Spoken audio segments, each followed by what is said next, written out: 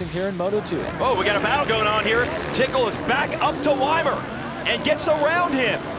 So the support rider, the Pro Circuit Kawasaki man, able to get around the monster Kawasaki rider, and they still have Short right in front of them. What an incredible effort here by Broc Tickle. Wow. Really strong. I mean, and maybe he's got a little extra gas put in the tank after not riding that first moto. He's definitely fired up here.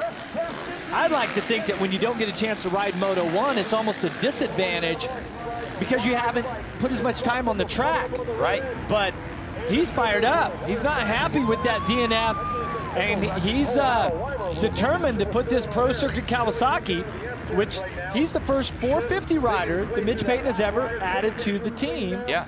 Determined to put that bike up onto the podium here in Moto 2. Hey, he said he's not happy with that.